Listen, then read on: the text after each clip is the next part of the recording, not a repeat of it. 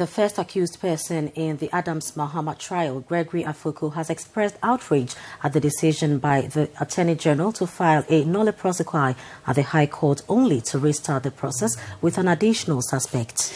Gregory Afoko angrily spoke out after a hearing at the District Court in Accra, where he was rearranged alongside the second suspect, Asabke Alandi, who was arrested in Ivory Coast after hiding for nearly a year.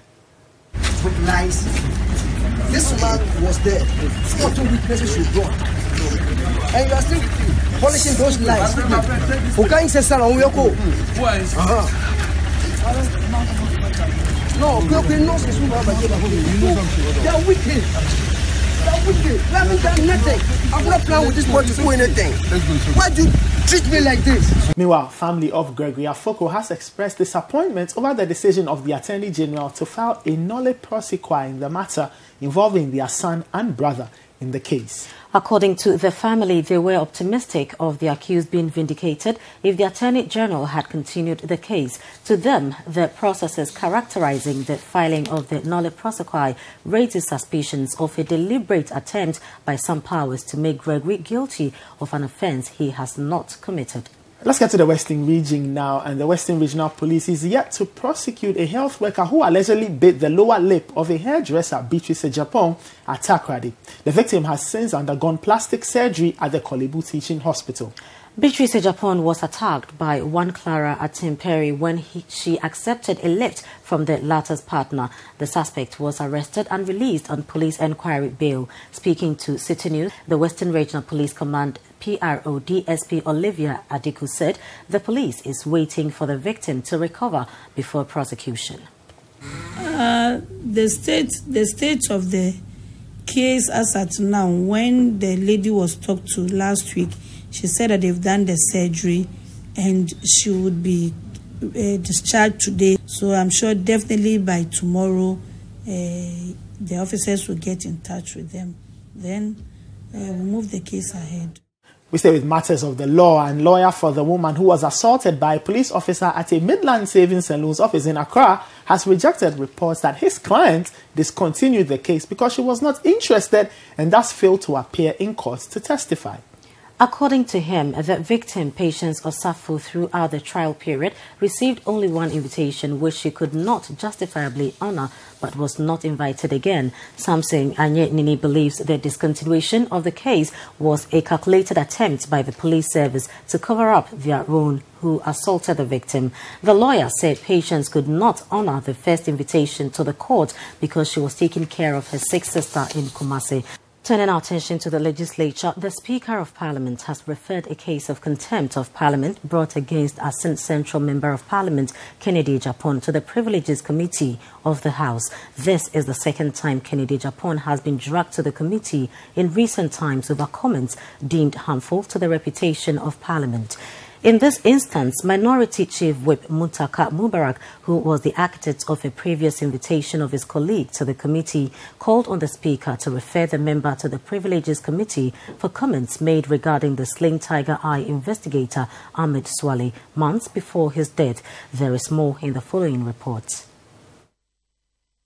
On the first day of sitting, the minority kicked the storm of controversy by dragging Assin Central MP Kennedy Agyapong to the Privileges Committee of Parliament once again for comments made before the death of Tiger IPI investigator Ahmed Suale.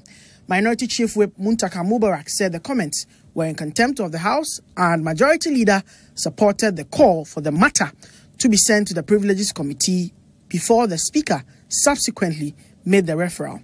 Meanwhile, Assin Central Member of Parliament Kennedy Agyapong, in an interview on the BBC's Focus on Africa program, denied his alleged involvement in the death of Ahmed Suale. I never offered a reward for him to be beaten or killed. When I said I have pictures of Anas and Ahmed, and Ghanaians were doubting me, I gave them time that I was going to show the video. There are a lot of videos that I have on Anas through my investigation. So when I went to my office and showed the pictures to them, then they said, "Oh, Honorable, don't you know this guy? Even 2012, he was here and you paid his school fees." So, well, I don't know him. Then they said, He has been coming to the premises all the time. I said, no. Don't allow the guy to come to this premises again. When you see him here, beat him up because he's a bad boy. If you have never been on a train and are in the capital, you have an opportunity now, and an opportunity seems to have arrived. As earlier today, numerous commuters were treated to a free train ride from Accra to Tema and back. Now, according to the Ghana Railway Company Limited, the 6-carriage train, which has the capacity to carry 600 passengers, will for the next 2 weeks offer free rides to commuters. City News' Michael Ogbudu was aboard this morning's train and reports. The train set off earlier today at about 8:30 a.m. from the Accra train station to the Tema Community 1 railway station and back for its first test trip after it ceased operations in October 2017. The Railway Authority blamed the delay in resuming operations on the activities of encroachers, but finally today, the train set off on its first trip following numerous postponed resumption dates. Let's get some other stories. And the Economic and Organized Crimes Office, EOCO, has secured a court order to freeze landed properties and vehicles of Menzgold CEO Nana Appiah-Mensah, popularly known as NAM1.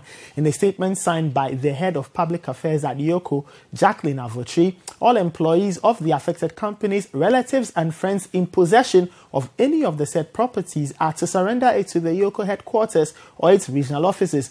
It further called on the general public to assist EOCO by giving out relevant information to retrieve the vehicles and properties of the said companies. Here is the contents of the letter read by my colleague Hansen Ajman.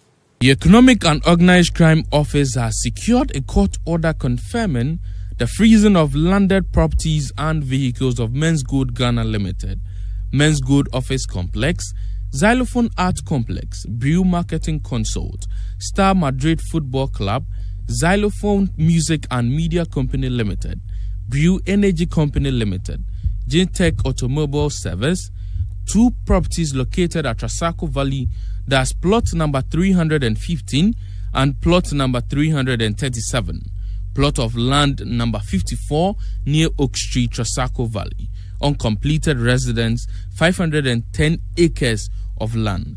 Now in some politics, the New Patriotic Party is poised for victory in the Ayawaso West Wuogon by-election, which comes off on Thursday. The by-election was triggered by the death of its MP, Emmanuel Agyapong, last December. Speaking at a rally, President Akufo-Addo urged residents to vote massively for the NPP's candidate to honor the late MP.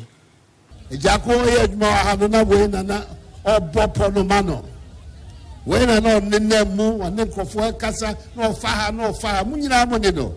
That's in about primaries, no one brano, Mutu Abama Managidi, Abba Mutuwa primary, no. Sa na yawa danso, yanto en mano pete, Nenye bebre.